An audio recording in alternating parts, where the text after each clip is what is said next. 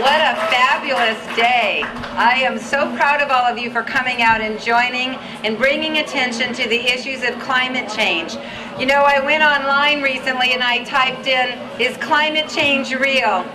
And you would not believe how many web pages are still out there today, the Flat Earth Society, those Neanderthals in our community who still think that climate change is a hoax. They don't believe that it's about to happen. They don't even understand that it is happening now. It's not something that is going to happen in 100 years, but in fact the changes are upon us now.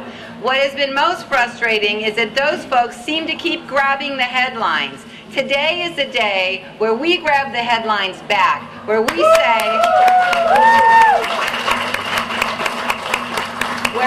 say that climate change is real, it's happening now, and local leaders need to wake up and pay attention and do something. If you take a look over here at the river, I have photographs from just a month ago at high tide where the water was up over every one of those steps you'll see.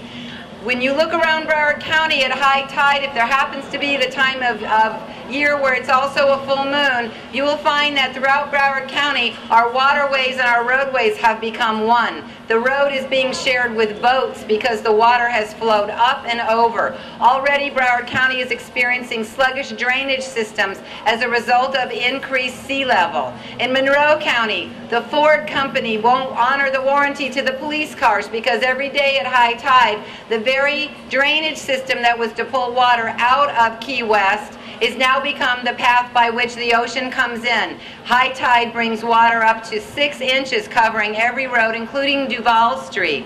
In Miami-Dade on Biscayne Bay, a friend of mine comes down to walk her dog most days and has to go right back up the elevator because guess what? The road is underwater.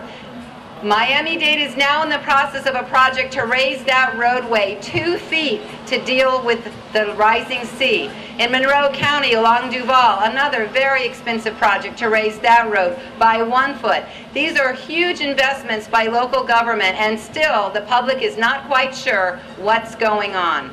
Yesterday was a summit of leadership throughout the 4-county area from Monroe, Miami-Dade, Broward County, and Palm Beach County, and the Water Management District to come together to sign a compact to say that we believe that we need to do something serious now. We need to combine our planning efforts. We need to understand that water is all around us. It's not just sea level rise that will be coming up, but water coming in from the Everglades as well. That the hydrology of this region is such that we will never be able to go build a giant seawall and hide behind it from the changes about to happen. We must do 2 things. We must first change our habits and our consumption. We must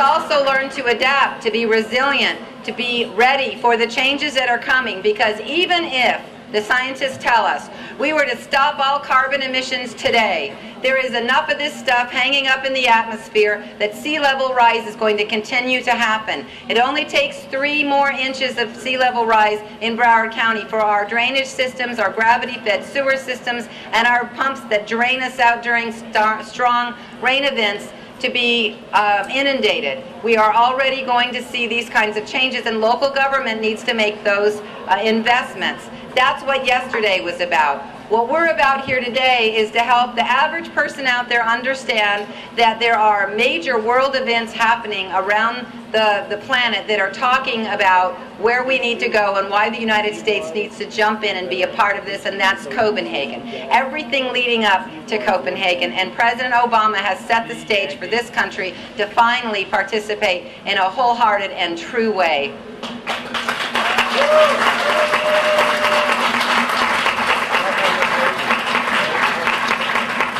I want to leave you with a couple of thoughts on the issues that we all are seeing for recycling. We come home every day and we see a pile of mail. All of those were once trees. If there's any hope for this planet, what we need to do is seriously start planting more trees. It is one of the simplest and easiest ways. There are swales everywhere. We need to plant more trees. A mature tree can put 3,000 gallons of water into the air through transpiration every day. That's an amazing amount of water. Trees are very important to overcoming climate change and the absorption of CO2. We also have to look around and see all of this sod. Sod everywhere. Guess what sod needs? It needs lots and lots of water to grow. It needs chemicals in order to keep out the weeds. And we plant tons of it. Now the weather's starting to cool out, so what do you see at every home and garden center? Miles and miles, trays and trays of impatiens. Guess what impatiens need? They need lots of water. On the way over here, I passed a landscaping company on the highway, and loaded down were piles of sod, trays of impatiens, and the truck in front of it was carrying cypress mulch. Guess what cypress was? A healthy tree that has now been crumbled up. Every day we make choices about what we're going to do, whether we're going to water, whether we're going to conserve water.